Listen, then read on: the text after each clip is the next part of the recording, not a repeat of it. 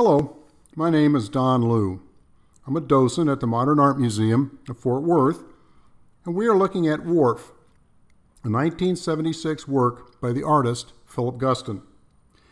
Philip Guston, born Philip Goldstein in Canada to Russian immigrant parents in 1913, grew up and went to school in Southern California after his family moved.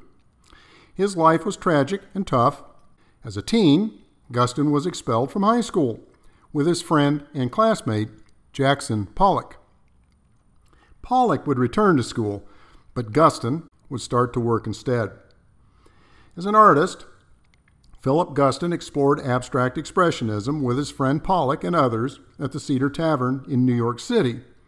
But his work of the 70s, such as Wharf, represents his desire to break from the Abex movement back to representational art. His representation has been described as cartoonish, but also complex and psychologically complicated, likely influenced by his childhood to some extent. Wharf depicts a dark, shimmering body of water that has nearly submerged the artist on the right.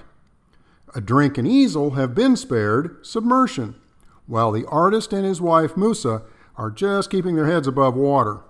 Musa's eyes are looking upward as if to indicate, here we go again.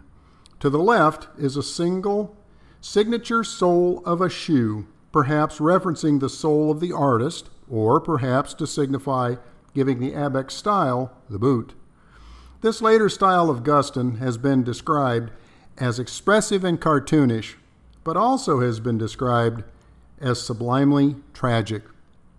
Hopefully you can spend some time in person one day with this beautiful yet complex work and reflect on what it means to you.